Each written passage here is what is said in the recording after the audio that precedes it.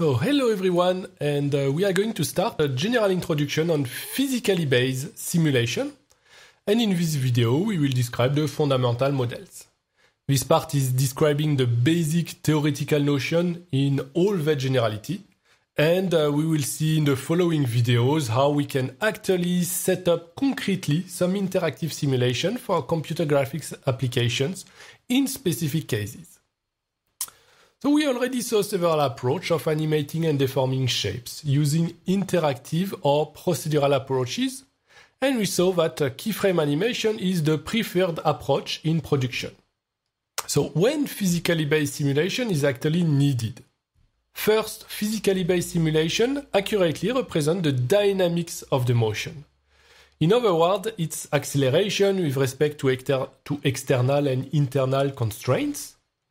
And in particular, everything related to mass and inertia is naturally handled by physics simulation and represent the correct values and momentum with respect to what would happen in the real world. So when we aim at a correct scaling and action-reaction principle, simulation is the natural tool to use. Second is when the object or animation would be too complex or tedious to model by hand or using procedural animation. This is the case when multiple elements are interacting or colliding, for instance a pile of rigid bodies or the hairs of a character, or when the geometry is very complex and need to be correctly animated, like the wrinkles of a garment or the waves of a fluid. So the very general methodology of physically based simulation is always the same. First, you need to describe your system and your degrees of freedom. It can be the positions, the velocity, the orientation, and so on. The state of your system should be known at time t equals 0, and if you are dealing with a continuous material, you should also know the constraint in space as boundary condition. Second, we need to express some laws of evolution and in particular link the evolution of the system to forces and constraints typically using dynamic principles, invariance or conservation laws. Usually this leads to some differential equations. They can be ordinary differential equation in time for particles and rigid objects, and partial differential equation in time and space for continuous material. Third, usually we cannot solve this differential equation in a closed form, and we need to discretize them and use numerical and iterative solver. As a general note, the physically based simulation is fundamentally different and somehow even orthogonal to the direct approaches controlling the trajectories at specific keyframes. Here we have a system fully defined at the initial position, and then we let the numerical solution build a space-time trajectory for us. So the positive side is that it allows to model possibly very complex behavior, but it also has a negative side, which is that the trajectory is very hard to control if you want a specific effect. It depends on initial conditions that are used in a numerical solver. So when we are simulating material, we can separate three fundamental models. Modeling the material as particles, modeling it as rigid bodies, or modeling it as a continuous material. And let us first describe the particle-based modeling. Using particles is usually the simplest form of description we can use. A particle is typically described by a position, a velocity, and a mass. Actually, the fundamental quantity associated to a particle should be its position and its linear momentum, p, which is equals to the mass times the velocity. As in general, the linear momentum is a quantity which is preserved through time and along motion for all isolated systems. Then we can look at the evolution principles. One of the most standard ways to express the evolution is the use of the fundamental principle of dynamics. For that, we need the notion of force applied to the particle. And in its general form, the force can depend on the position p, the velocity v, and the time t. And the relations are that the derivative of the position is the velocity, and the derivative of the linear momentum is the force F. In most of the case, the mass of the particle is constant along time, and in this case, we can say that mass times the derivative of the velocity is equal to the force. Note that in some cases, where the forces are actually not known or hard to express, we can also use other type of relation to express the time evolution. Sometimes we can use the conservation of energy of conservative systems, such as kinetic energy plus potential energy is equals to constant. Or we can use the Lagrangian or the Hamiltonian of some system, giving access to a representation of potentially complex coupled system in reduced coordinates. And finally, we need to solve the system numerically. In the case of particles, we have an ordinary differential equation, often expressed with initial condition, meaning that we know v at time 0 and p at time 0. The general idea is that we discretize the time in discrete steps, delta t or h, and we build a discrete numerical solution, pk is equals to p at time tk or p at time k times delta t. There is actually several numerical schemes that can be used to solve such equation. The ideal scheme can actually depend on the properties of the force. But by default, we can use this very simple iterative scheme called the semi-implicit Euler method, which states that v at time k plus 1 is equals to the current velocity vk plus h times the force, and p at the next time step, pk plus 1, is equals to pk, the current position, plus h times the new velocity, vk plus 1, the one that we just computed. So it's rather simple to implement, and it works reasonably well for more cases, and we will see some details on why in another class later.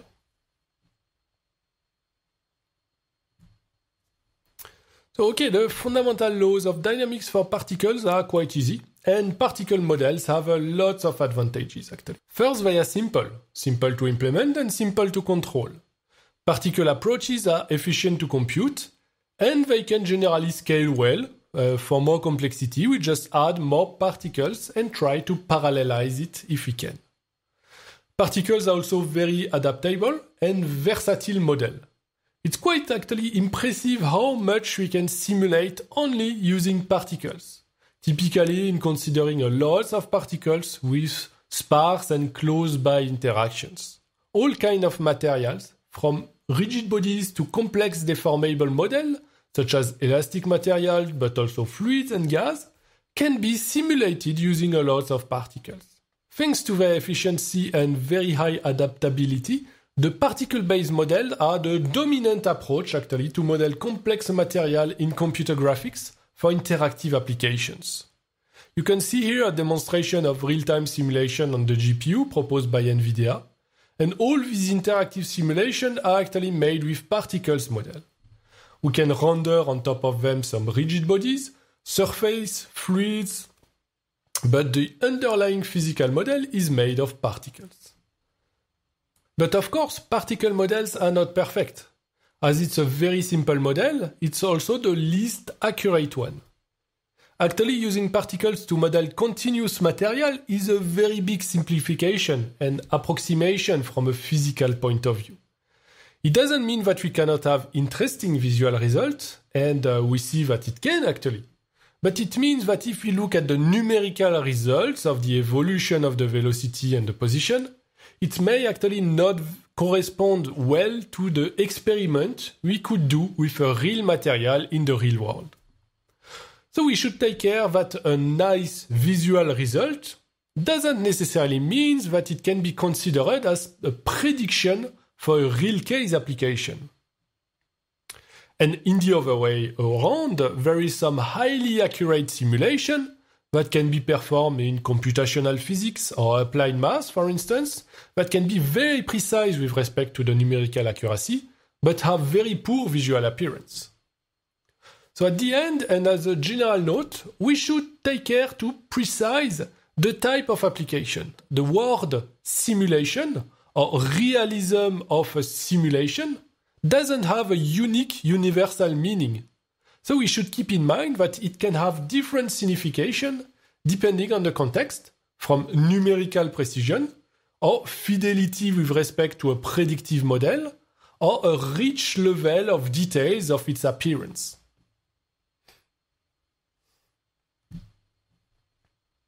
So we reach the second fundamental model, which is the rigid bodies.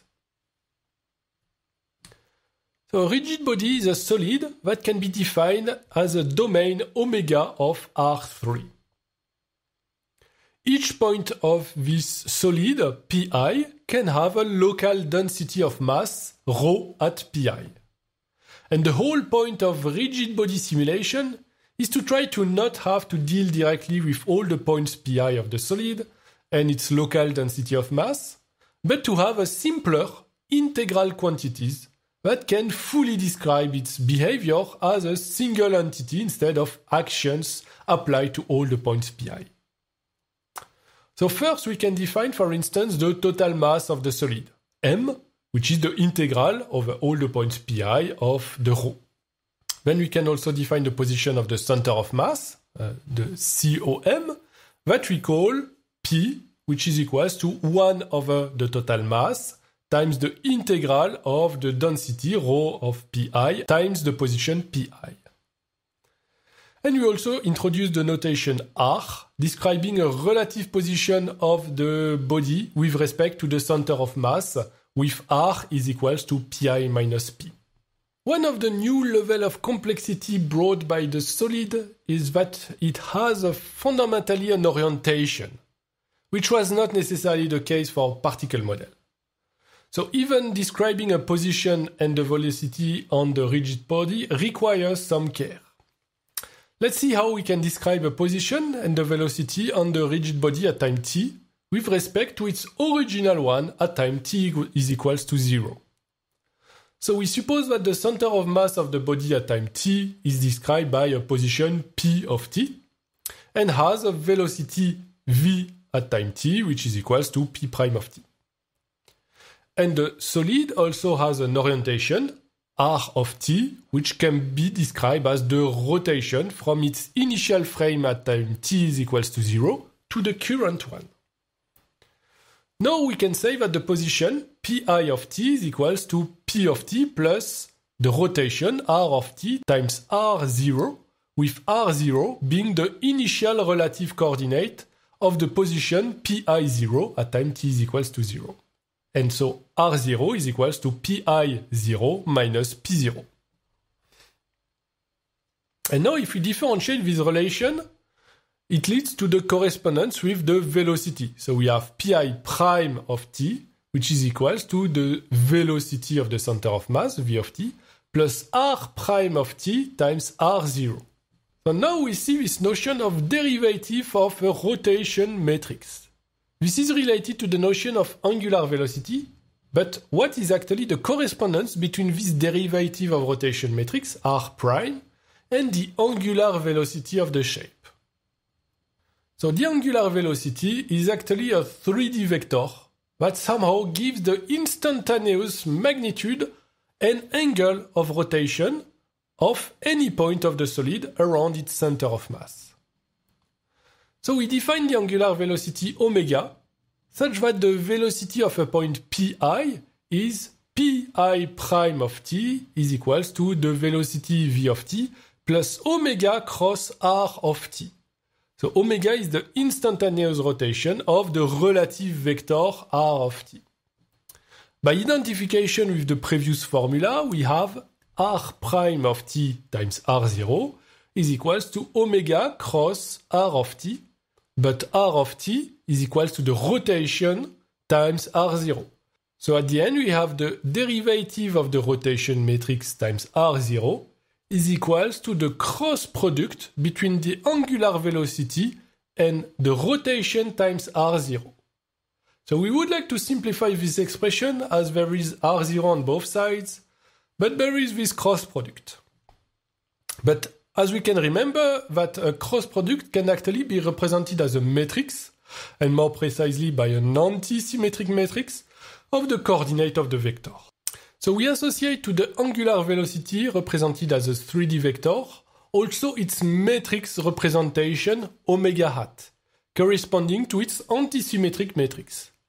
Then we have omega cross the rotation times R0 is equals to the matrix product between omega hat times the rotation matrix times R0.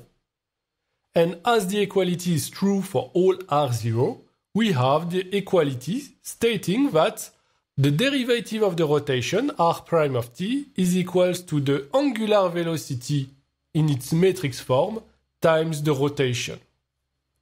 And this is the relation between the derivative of the rotation matrix and the angular velocity. Applying the angular velocity to the current rotation matrix gives you the derivative of this rotation matrix. Now let's see the fundamental quantities associated to the rigid body. There is a part which is actually similar to the single particle. The center of mass of the body has a position p of t and a velocity v of t, which is the derivative of p of t. And we can define the notion of linear momentum, which is preserved for an isolated system. The linear momentum of the rigid body is actually the integral over all its domain of its density of mass times the velocity at its point. But this integral turns out to be simply the total mass of the body times the velocity of its center of mass. And at the end, the linear momentum of a rigid body is equals to the linear momentum of a simple particle positioned at the center of mass. But there is another quantity also which is specific to the rigid body this time, and it's related to its orientation. So we can express the orientation of this shape by a rotation matrix r of t and its angular velocity by omega of t, which is such that the matrix omega hat is equals to the rotation times the rotation transposed.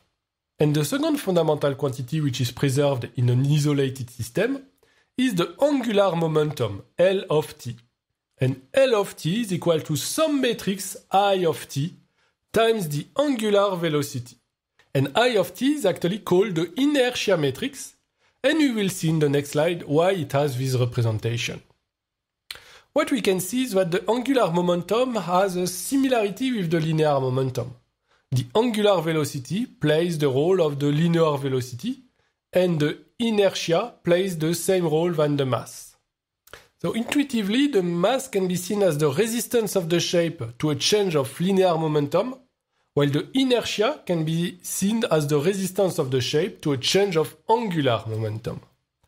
And manipulating inertia is, however, more complex than the mass, as the mass is a single scalar, while the inertia is a matrix, or more precisely, it's also called a tensor, as it gives specific properties related to orientation in space.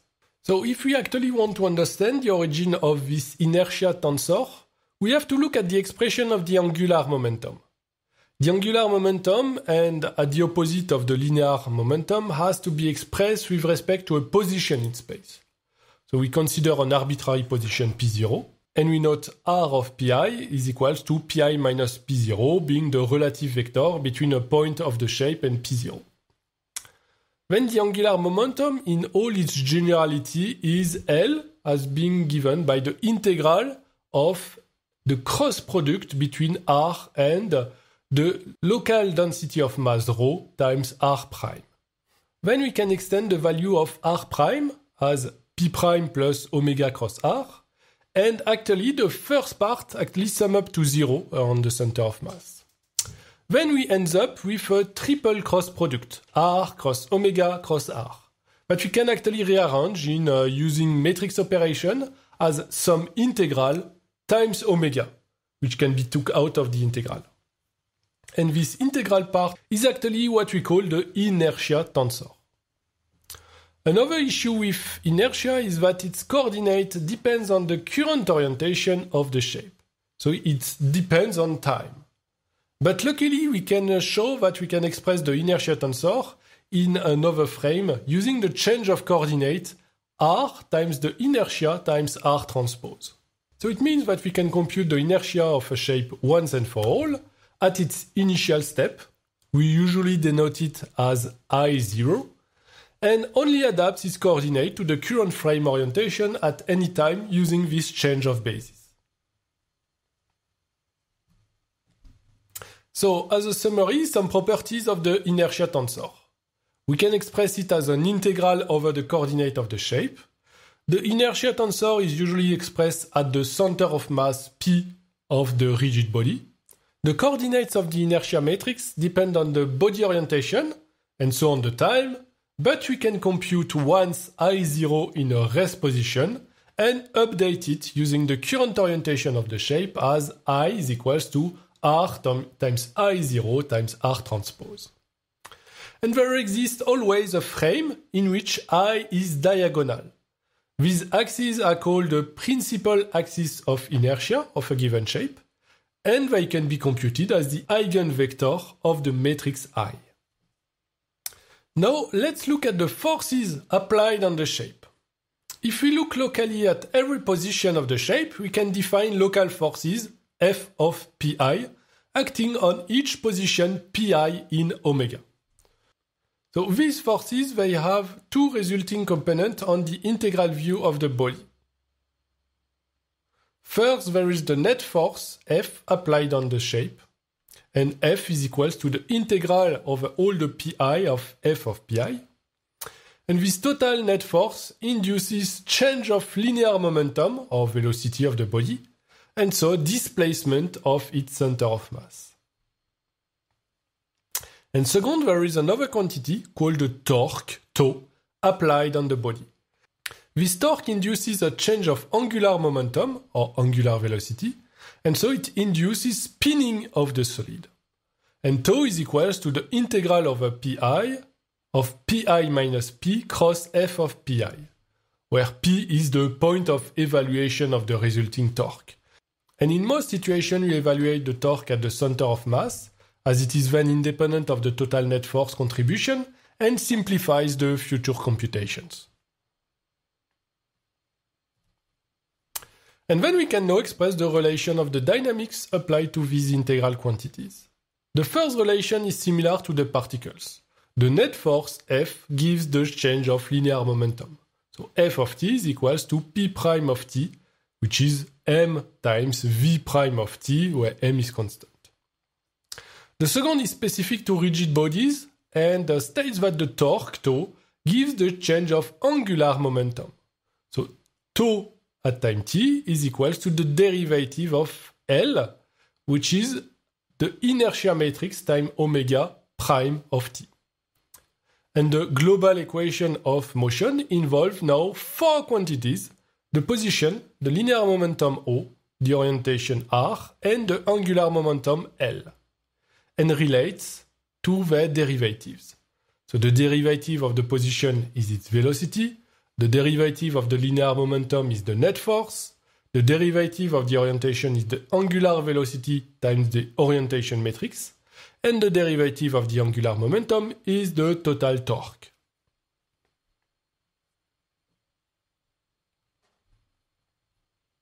So how can we solve that numerically? First, we set the initial condition. We know the position, the velocity, the orientation, and the angular velocity at time t0. And we can pre-compute the inertia tensor in this orientation I0.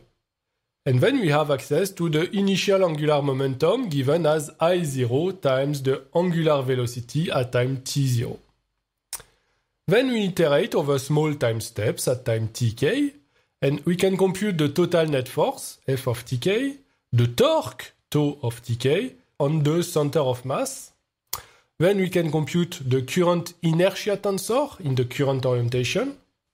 Then we can extract the current angular velocity as the inverse of the inertia tensor times the angular momentum. And then we perform the numerical integration in updating the state vector, position, linear velocity, rotation, and angular momentum. Note that the angular momentum in itself doesn't necessarily convey a very intuitive notion, but its values is carried through the relation in the system of equations during the integration, and we can extract from it the notion of angular velocity, which is more meaningful to represent. And very often, when we are speaking about the physics engine of a video game, this is really what it does. Physics engines are mostly focused on rigid bodies dynamics that is solved numerically and handle their collisions.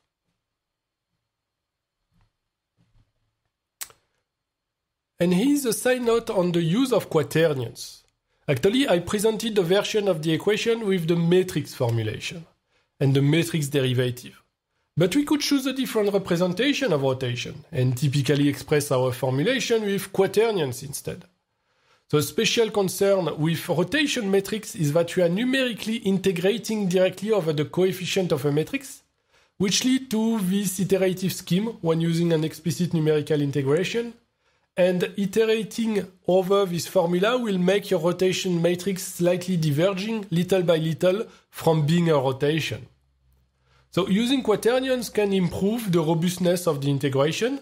In this case, we have to express the derivative of the quaternion, and it turns out that q prime of t is equals to 1/2 of q of omega of t times q of t, with q omega being omega of t 0, where omega is the angular velocity. So it's actually pretty convenient, and it's rather similar to the matrix version, except that you have a 0.5 term that shouldn't be forget. And to ensure that your quaternion continue to represent a rotation after the numerical integration, then you can renormalize it easily to make sure that it remains with unit norm. And the last point with rigid bodies is their collisions. Efficient and robust collision handling between rigid bodies is an entire problem in itself, in which an entire course could be dedicated actually. So first, of course, we need to detect the geometrical intersection between shapes. This often ends up relying on geometrical computation with the help of acceleration structure in the broad phase followed by a narrow phase. Once we have detected the intersection, we need to model the dynamic response. One way to model such response is the use of something called the impulse, that allows to model a sudden change of velocity. The impulse J in itself is the integral of a force over a short period of time. And the impulse can be interpreted as a force impulse and a torque impulse that will imply a sudden change of linear and angular momentum. So in the common case where we suppose that we have an elastic collision between solids, which means that the solids are bouncing on each other, there is a closed-form solution of the impulse that takes into account the masses and inertia between the two shapes and the normal of the contact surface. Actually, here's the formulation, and it's not trivial. And if you want to get more details, you can look at this SIGGRAPH course from 1999 that details the rigid bodies contact. And finally, rigid bodies simulation is very standard. It's used in multiple applications, as in visual effects for explosion. It's the basic of game simulation, like for cars, airplanes, and so on. Although the equation that I used and the resolution of the contact may be sometimes approximated in several frameworks. Implementing a rigid body simulation from scratch is not easy, especially dealing with inertia and robust collision. And if you are interested in what exists, there is a kind of widely used library called bullet physics, which implements it and it's used in multiple projects. This is, for instance, this library that is used in Blender to model the rigid body simulation. And now we are reaching our last model, which is the continuous material. This model allows to represent materials that deformed, and it's the most accurate representation of the real-world materials which always have deforming properties. But on the other hand, it's the most complex to deal with. So the interest of this model is that every part of the shape can be deformed, and we have local properties defined continuously on it. It's therefore adapted to model accurately elastic and viscoelastic shapes of fluids, for instance. Actually, there is two main representations of the deforming object. The first representation, and most common to deal with, is the Lagrange representation. In this representation, we consider that each position or vertex of the shape is somehow attached to the shape with respect to some reference configuration. And we can therefore track this position as it moves along time. We can also track its velocity, the force applied to it, and so on. All can be expressed with respect to the reference configuration. So this model is actually well adapted for shapes that deforms a little bit like elastic shapes, but doesn't change drastically compared to the original shape. This is, however, not the case for fluids. If you consider a fluid at a given time, its deformation implies very complex twists, changes of topology, and so on. So tracking the moving position on such model and compare them to the original configuration doesn't really make sense. So there is another configuration, which is the Euler representation. In Euler representation, we don't track a specific point attached to the shape, but we look on a fixed point in the 3D space what is the apparent velocity and apparent forces. And then the shape is evolved as a density which is advected along the velocity field which is defined in space. This representation is more adapted for elements such as fluids that are uniformly defined in space and can undergo very complex deformations. While these two representations lead to different formulations, they are actually similar, and the choice between Lagrange and Euler representation is up to us. Let's start with the Lagrangian description. In this representation, we always compare the deformed shape with respect to its initial configuration. So let us suppose we have a position capital P on the initial shape, and its image P in the deformed shape. Then we can define a deformation function phi, which is P is equals to phi applied to capital P. To have more information about how this deformation acts on the shape, we introduce the notion of deformation gradient f, which is basically the Jacobian matrix of the function phi.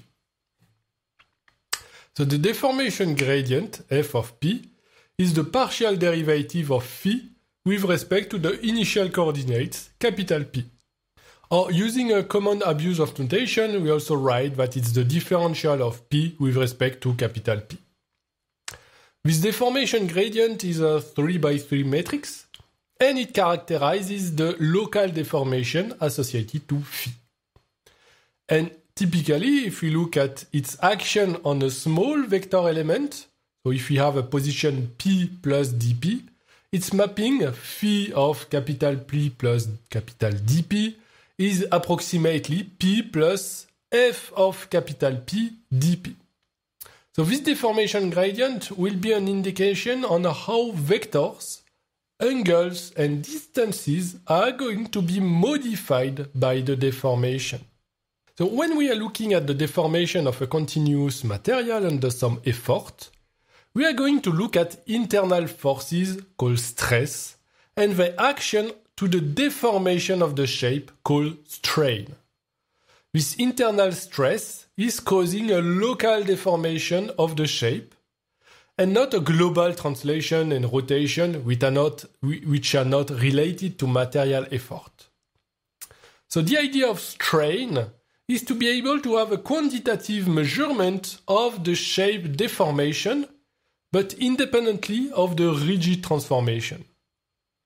So at first we could think to the deformation gradient f, but f encodes both the rotation, which is not related to the effort, and any other local deformation inducing a change of length, and therefore related to the effort. Note that if phi is a rotation, actually f is the rotation matrix. And actually, there is several possible measurements of strain. There is not a unique formulation. The first one is called the green strain tensor. We call it epsilon equals 0.5 times f transpose minus identity. We can check that if phi is a rotation, then epsilon is equals to 0, which is what we expect. But the downside of this formulation is that it's not linear with respect to the coordinate of the shape P. Another formulation is the linearized Cauchy strain, which is epsilon equals to 0.5 f transpose plus f minus identity. This corresponds actually to the approximation of the green strain tensor in the case of a small deformation. In this case, the formulation is linear with respect to P.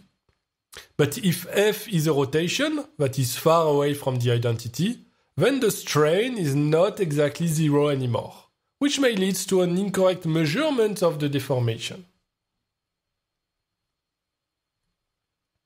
And the second element we already mentioned is the stress. So the stress, sigma, is actually a 3x3 matrix, or it's also a tensor actually.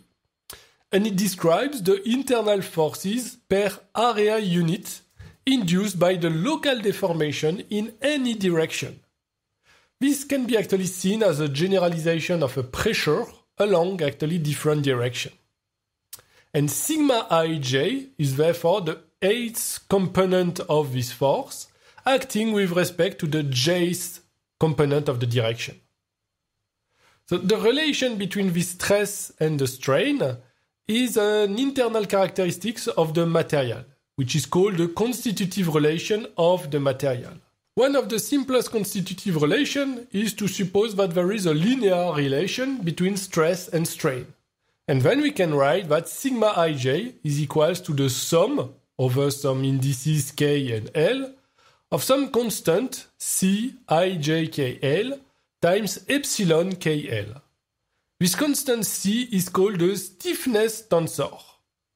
As we are dealing with products between tensors, there is a lot of coefficients involved. And in its general form, C has 81 coefficients. So this is already a large number of degrees of freedom for the simple linear constitutive relation.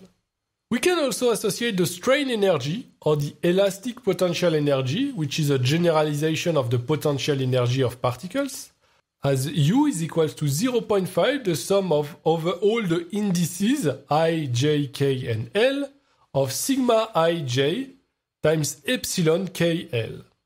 And if you express it from the strain, this is 1/2 of the sum of the stiffness times the square of the deformation as tensor product. But it can be seen as the generalization of the potential energy of a spring that would be 1/2 of sum of the stiffness times the elongation squared. We can also note some specific cases.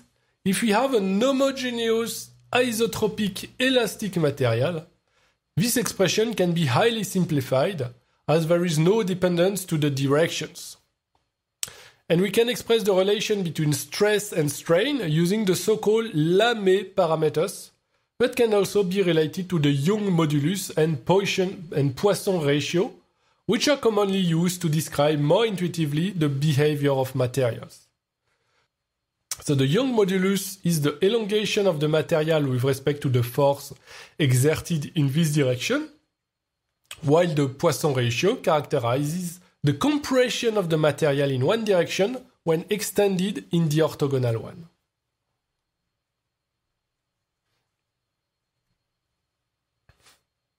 And we can in all its generality express the evolution equation of a continuous material. One relation is to simply apply relation on the linear momentum. So the change of linear momentum is equal to the sum of all external forces plus the traction exerted on the boundary of the shape.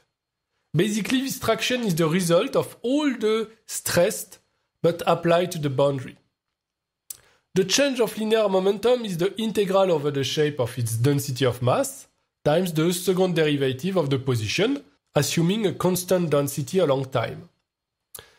The sum of the external forces is simply the integral over all the local forces applied at each point of the shape. And the traction is the integral of the stress to the surface normal and integrated over the boundary of the shape. As we can see, we have a mix of volume integral and surface integral. So one way to pass everything under a common volume integral is to use the divergence theorem, and therefore the contribution of the traction on the boundary can also be expressed as the integral over the volume of the divergence of the stress. And as this relation is satisfied at every position of the volume, we can represent it in its local form, and for each point P of the shape, we have the local density ρ times the second derivative of P is equal to the force F plus the divergence of the stress. And this relation is actually extremely general and covers all types of deformation. We also have to pay attention at the divergence of sigma. Sigma is actually a tensor, so its divergence is the generalization of the common formulation, giving actually a vector with 3 components. Now that we saw the formulation with Lagrange relation, we can also do the same process with the Euler formulation. So in Euler formulation, we have quantities expressed at fixed position in 3D space.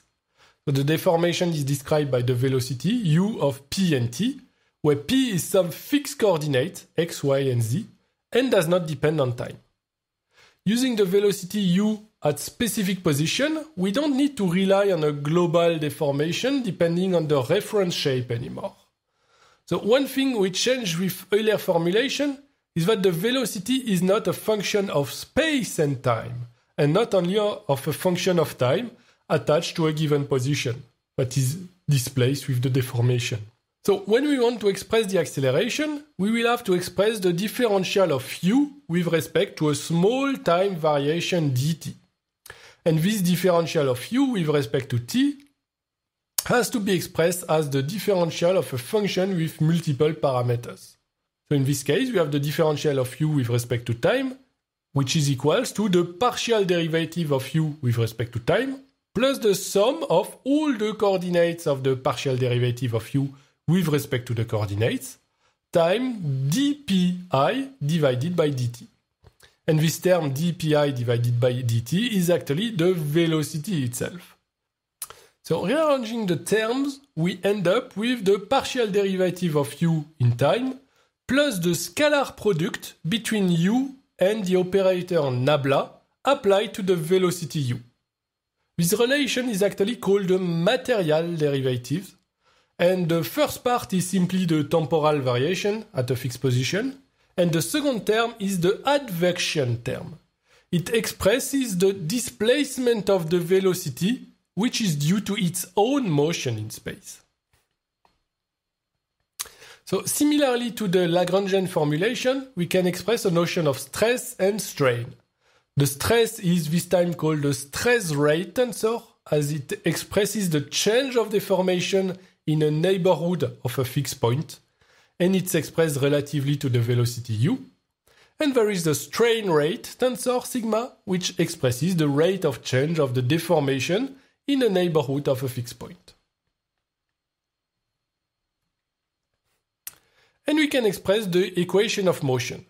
The principle is totally similar to what we did with Lagrangian representation. We have rho du divided by dt is equals to the force plus the divergence of sigma. When we expand the differential of u, we have the advective term u dot nabla applied to u. Now let's suppose that we have only the weights applied as an external force. Then F is equals to rho times J. And we can also decompose the stress as a viscous and pressure component. The pressure component is the stress applied along the normal of the surface element, and we can express sigma pressure as minus P times identity, where P is actually the common notion of scalar pressure. And the viscous component is the stress applied in the other directions. Splitting this stress along these two components and noting that the divergence of P times identity is actually the gradient of P leads to the relation stating that rho times the derivative of u with respect to t is equals to rho times j minus rho times the advection term minus the gradient of the pressure plus the divergence of sigma viscous. So this relation is an intermediate, very general formulation for fluid motion under its own weight. And we can actually go into some more special cases. If we assume further that the fluid is an isotropic Newtonian fluid, it means that there is a linear and a scalar relation between the strain rate epsilon and the stress rate sigma viscous. And we can write by convention, sigma viscous is equals to 2 times mu times epsilon, and we can call mu the viscosity parameter. Furthermore, we can assume an incompressible fluid which is characterized by divergence of u is equals to 0. And then we can work further with this equation, expanding the divergence of the terms. We can note several identities, and using the incompressibility condition, we have the term div of nabla of u transpose, which is equals to 0, and the second term, div of nabla of u, which is actually the Laplacian of u. Finally, we can set the value eta as being equals to mu divided by rho, and we end up with this formulation. The derivative of u with respect to t is equals to j minus u dot nabla applied to u minus 1 divided by rho times the gradient of the pressure plus eta times the Laplacian of u. And this formulation is the very common Navier-Stokes equation that we actually derived from the very general form of motion equation, assuming an incompressible Newtonian fluid. And as the last point in continuous representation, we end up with partial differential equation. In general, we don't have explicit solution, and we need to rely on an approximated numerical solution. There is mostly two main ways to go for the discretization. First, the use of finite differences, and in this case, we discretize the space on a grid of steps dx and time dt, and we use the numerical approximation of derivatives using mask in space and time. It's very general and usually quite simple to set up. It usually works well when your material can be described with a rectangular grid, and it's therefore adapted to the Eulerian description. However, if you have a shape with more complex boundaries, then these approaches can become quickly complex. And these methods, they are quickly subject to instabilities when applied in numerical solution. So the other range of approach is the use of finite element method, or FEM. In this method, the shape is discretized into simple elements, and then we build a continuous function on each element, interpolating the values at the node. In computer graphics, elements are often tetrahedrons in volume, and we use linear function to interpolate the values, as it's the simplest and more efficient model. Once this representation is set, the partial differential equation can be integrated over each element, and this gives a relation called the weak form of the PD. The advantage of this form is that it can be expressed as a linear system, if the PD is linear, linking the values at the node's element. So the main advantage of finite element method is that it can handle curved boundaries, and it's typically used to follow deforming solids. And finite element method has been widely studied in mechanical engineering, and there is strong guarantees on its accuracy. On the downside, the method is much more complex to set up. We need to express the elements, the weak formulation, to express the linear system, and it's quite computationally expensive as it requires to solve a large, usually sparse system of equations. Also, the solution converges well when the meshing of the elements is good, but when there is a very elongated tetrahedron, for instance, then the solution can quickly diverge. And I'm definitely not going into the details. This is only a very brief introduction, as the use and study of finite element method is also a very complex subject that is the object of dedicated courses that we won't have time to cover.